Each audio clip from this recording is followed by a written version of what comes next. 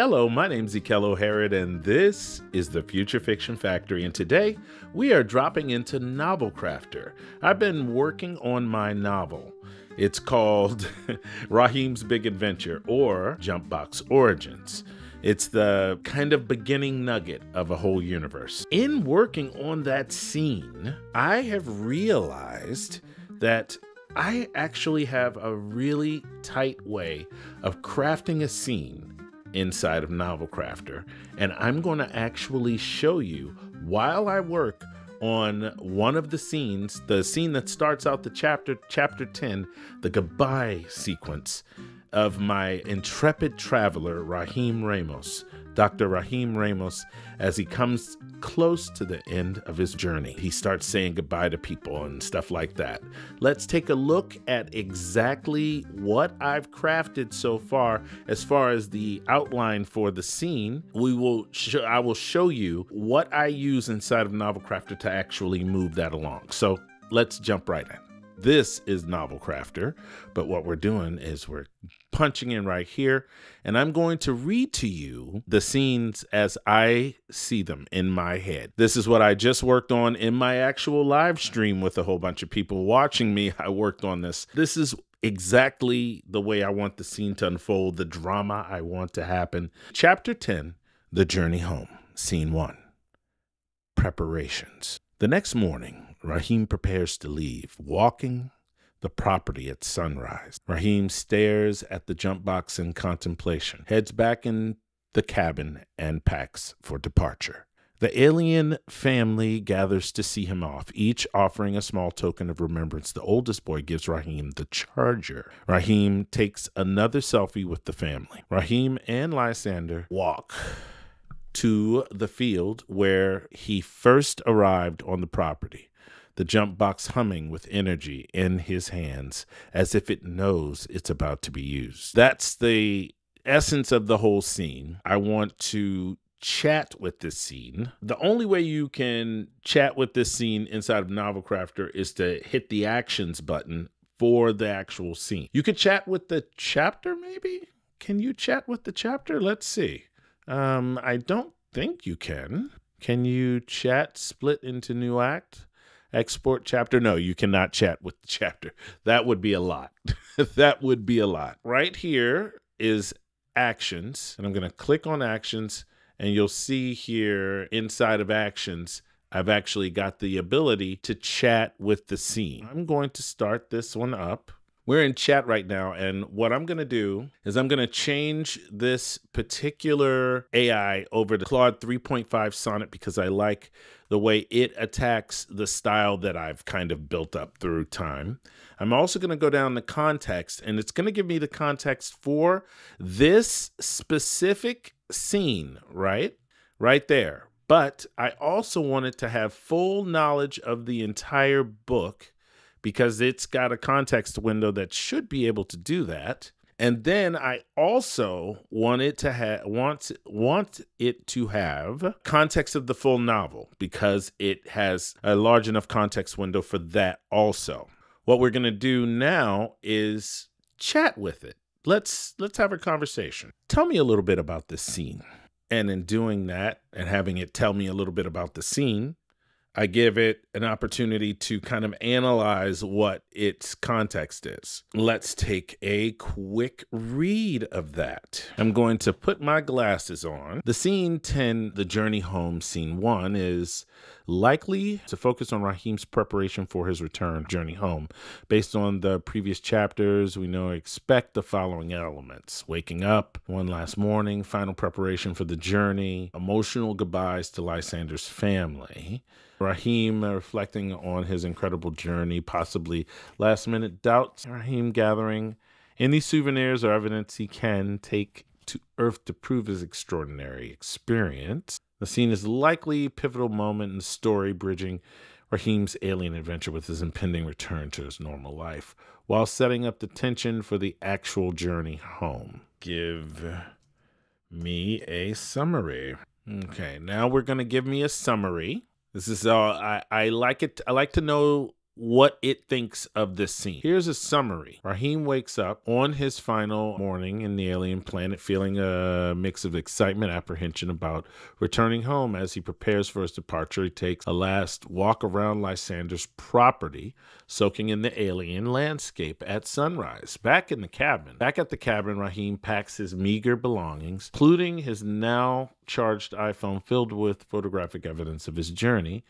He has a heartfelt conversation with Lysander about the mechanics of using the box to return home. With Lysander reassuring him, he reflects on his incredible adventure and how it will change his life back on Earth. Standing at the departure point, Raheem holds the box, feeling both nervous and determined. He's always nervous and determined. Lysander gives final instructions. That is too much.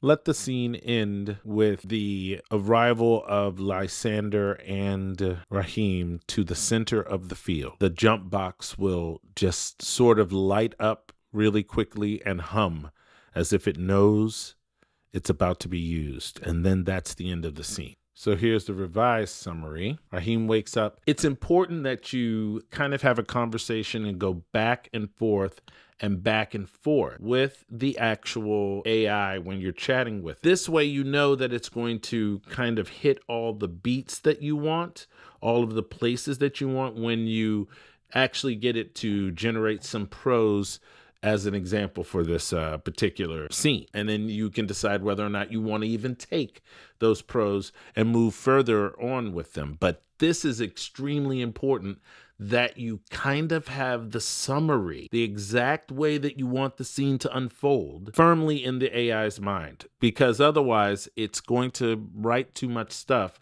and write its way into the next scene. And sometimes you don't want it to write its way into the next scene.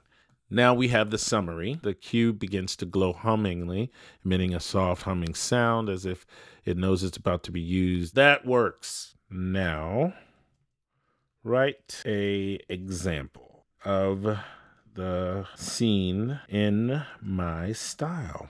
Now it should, because it has this knowledge and everything and the context of this chat, it should actually work, kind of render out a full scene. It did. It says chapter 10, the journey home, scene 1. There we go. The cube suddenly hummed to life, glowing with an inner light that seemed to pulse in time with Raheem's racing heart, which it loves to have things pulsing, which means this is going to have to be edited, but that's okay. Let's see here. Let's read this, why don't we? The alien dawn painted the sky in hues Raheem had no words for, colors that shouldn't exist outside of a fever dream or a particularly ambitious Baton catalog. He stood on the porch of Lysander's cabin, clutching a mug of something that tasted like coffee but smelled like a symphony. Taking it all in, Lysander's melodic voice drifted from behind him. Raheem nodded, not trusting his voice. How do you say goodbye to a world that shouldn't exist? Back inside, Raheem packed his meager belongings. His phone, now fully charged thanks to alien tech that could make Apple weep, was crammed with impossible photos. He patted his pocket, feeling the weight of the iridescent pebble the small creature had gifted him days ago. Quill bounced into the room, a blur of purple energy. I made you this. Smile, Raheem called out, holding up his phone. The resulting selfie looked like a poster for the world's smallest family sitcom. As Raheem and Lysander set off for the field, the weight of the moment settled over them. Raheem's mind, that's a cliche, the weight, everything's weighted. The Allfathers, ancient alien civilizations, the vast network of jump boxes scattered across the galaxy.